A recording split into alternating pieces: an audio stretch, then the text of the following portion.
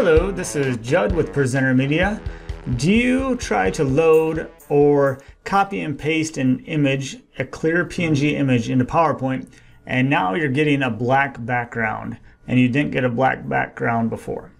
If that's you, follow along in this video and I'll show you how you can use a different method to insert your images and do away with the black background. So let's get started. If you have a PNG image with a clear background, you can use that. I'm going to go on to Presenter Media here and go to My Media and Uploads. I've already customized a clip art image especially for this video. It says Presenter Media Times, remove black background in PowerPoint. So I'm going to download this to my computer.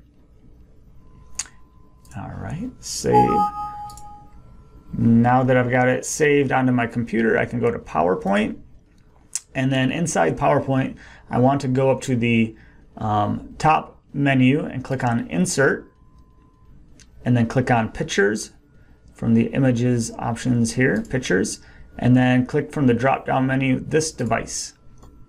And then you want to search for wherever you have your PNG image saved on your computer, and then click on it and click Insert, and now it will load into your PowerPoint slide with a clear background and no more black background. So use that method instead of copying and pasting into PowerPoint. For some people, the copying and pasting still works where it loads in with a clear background, but if you're watching this and you're getting the black background, something has changed inside PowerPoint where you can't do that if you've been able to do that in the past. So use this this new method. That's, again, go to Insert at the top menu, go to Pictures, and then this device, and then choose the image you have saved on your computer and insert it. So really that's it for this video. If you're a Presenter Media customer, I can show you, if you don't have the PowerPoint Presenter Media add-in installed already, you can install that right now, and this will bypass the whole downloading to your computer and then having to click Insert and then inserting it into your slide. So what you can do, if you don't have the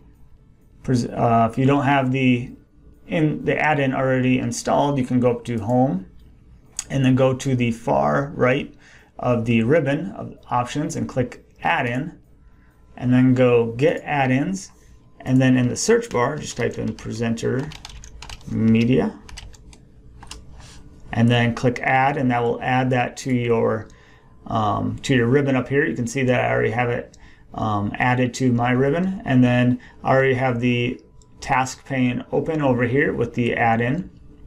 And then if I go down to the bottom, I'm just going to choose clip art, and I'm going to choose looks like we're making Halloween graphics for this month, and I'm just going to choose this vampire boy. So all I need to do is click this plus sign, and you can see that it has inserted